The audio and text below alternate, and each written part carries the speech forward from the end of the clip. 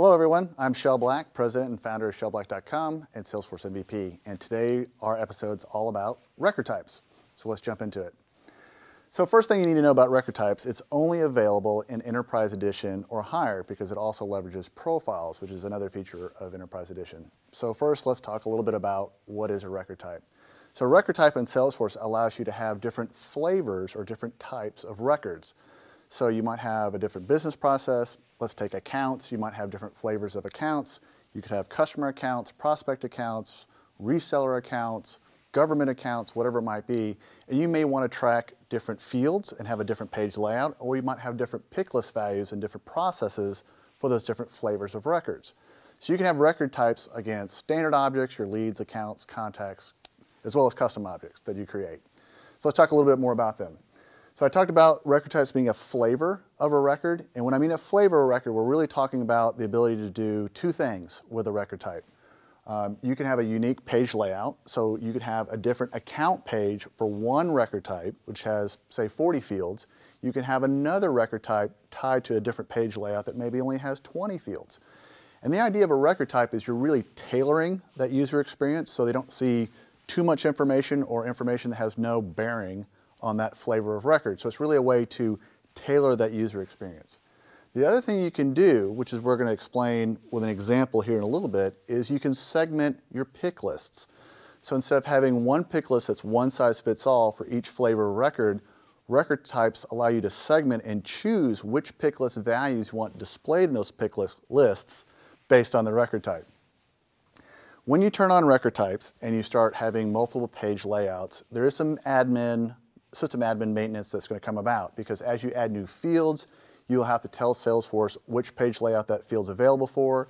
If you update a pick list or add a pick list, you'll have to tell Salesforce how you want to split those pick lists, if you want that pick list to be, all the values of the pick list to be available in all record types or just subsets of that pick list.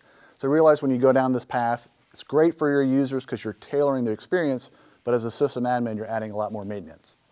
So you probably didn't realize it, but for every object, you have a master record type. It's not until you start creating net new record types that you realize it's available. So when you start a new record type, you can clone from the master, and if you have existing record types available, you can clone from an existing record type. And then with those record types, that division or the kind of split allows you to assign a different page layout. So if you have 3 different record types, you might have 2 that use the same page layout. The third one can have a unique page layout. So it allows you not only to segment your pick list values, but you can also split your page layouts and assign them accordingly. So when you start working with the record types, profiles start to come into play. So there's some object permissions for lead, account, contact, or a custom object where you define field level visibility and those type of things, as well as page layouts. You also have to define on the profile which record types that profile is allowed to access. So if we had 3 record types, one profile might have access to one layout. Another profile might have access to all 3 of those record types. If a user has more than one record type assigned, you have to denote in the profile a default, which is the first option they have available. And talking about options being available, if a user has multiple record types available and they go to create a net new record, they get a new screen. So if you click the new button, say on leads, and they have 3 record types available, they're going to have what I call the jump page. I don't know if there's an official word for it, but basically it's a page that they see before they create the record where the user can choose any record type that's available to that profile. The first option and what's available will be their default that you've selected. But then they can pick that flavor of record type before they create the record. Okay, now that we've covered profiles, let's take a real-world example and see how this kind of comes together. So the example that I'm laying out in front of us is the opportunity stage. It's a pick list that you guys are very familiar with. It defines your sales process.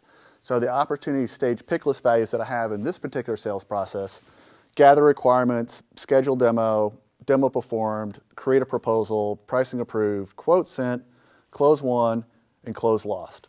So these are all the pick list values that I have available to me. I have 2 record types. So I have 2 flavors of opportunity that I have at my disposal. I have the first sale process, and when we do a first sale, we have to go through all these steps in our opportunity stage. I have a second record type called renewal. And the renewal process is only 3 values of this list. So the first sale, I have to go through all these steps to get requirements, do a demo, present the pricing, won or lost the deal. But in a renewal, I already have my pricing. All I really need to do is send the quote and wait for the customer to say, yes, we want it, or no, we don't.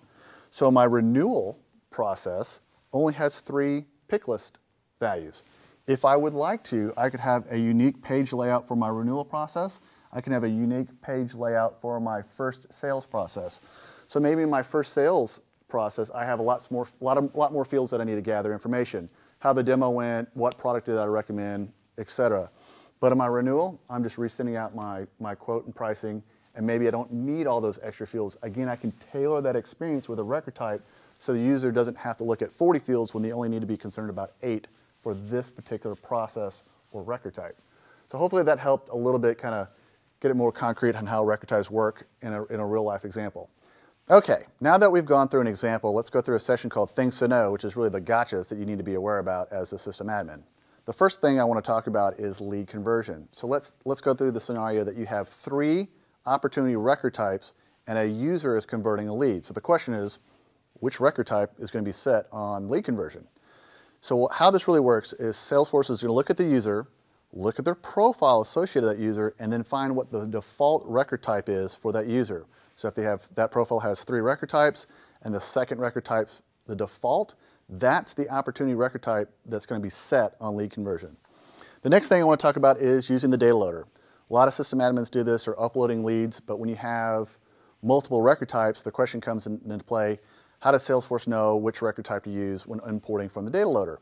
So a couple of things can happen. If you do nothing and just import the leads, Salesforce is going to look at the user that's importing the spreadsheet on the data loader, find that user's profile, and then find what the default record type is for that object for that user. So if you're the system admin, it's going to be your default record type.